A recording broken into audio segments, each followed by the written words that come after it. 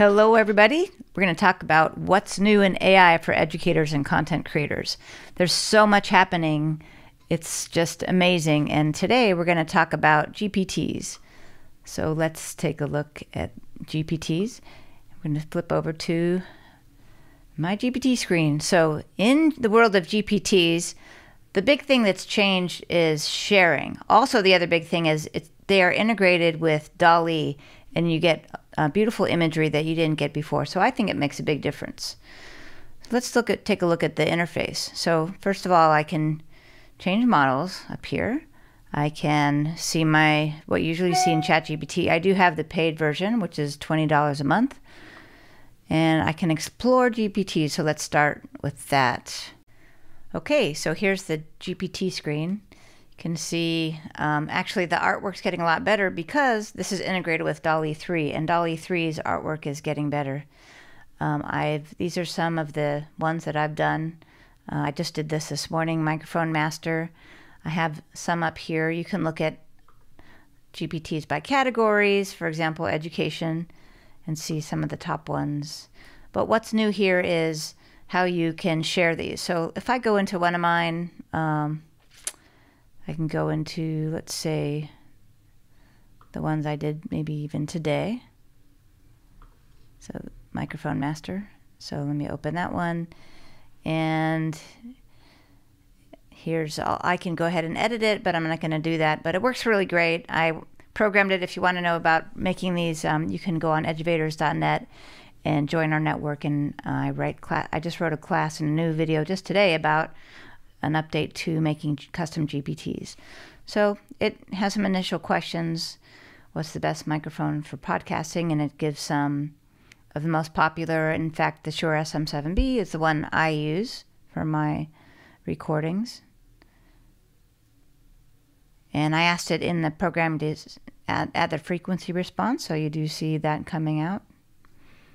So it's pretty awesome. I can have it read back to me, copy it, or regenerate that answer. Or I can ask different questions. But let's go through the new sharing stuff. So in there, I can share the chat in my GPT. If I go back up here, maybe I want to edit it. If I edited something, which I'm not going to do, but I wanted to get to the share screen. So in the share, this is what's new, and this is great for educators. You can share with people in your workspace. So maybe it's just my students, or maybe it's people just at eduvators.org, or I can share it to everybody. So right now it's at the GPT store. So if I was doing this for my class, I might just give it to anyone with the link and put it in my Canvas shell, which is where I teach and I have online information. So, or invite only, maybe just I'm sharing with a few people. In my case, I did share with everybody, so to the GPT store. Maybe you make a workspace that's for your class, and then you can share it with your workspace that way. So generally, I would say for teaching, you'd be anyone with the link. It's kind of like sharing your Google Drive information. So you can make a GPT about anything. You can make one, for example, people in history, something about math, physics, famous writers, artists. So whatever you think up, and then share it as an educator. So that's new in the world of GPTs. So one other thing I wanted to share is what's new in Claude. So let's look at Claude. I'm using the free plan. This is one that I'm probably going to upgrade because I use it more times than you're allowed to use it a day for free. But what's new in here is artifacts. So if I just say, make a game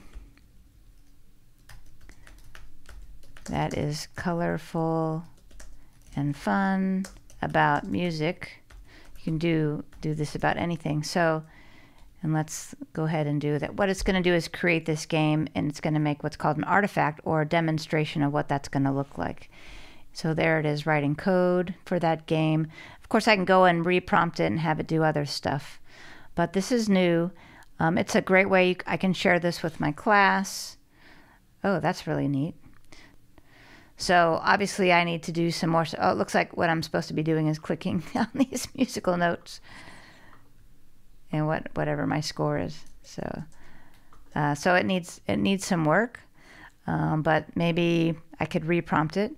So make this easier and include facts about music, musical facts. So then I'll rewrite this and give me a new artifact. So of course, if you're a programmer, you can put the Python into another screen and you can put this on the web. But for those of us who aren't programmers, this is doing it for you and you can test it out. There you go. This is much better. Which instrument has 88 keys? That's obviously a piano. So next question, and I can say make 20 trivia questions. So I can do this in any subject.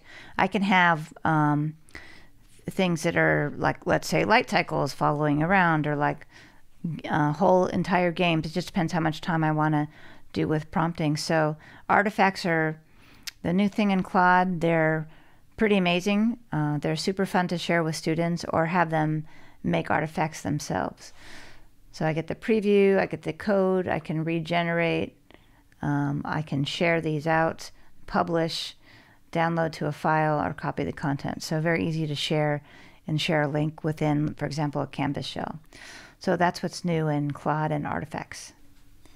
We'll have a lot of new stuff coming your way in terms of making lyrics, music, videos, how it integrates with Canva AI and their recent purchase of Leonardo. We'll go into that. So stay tuned for more episodes here at Eduvators.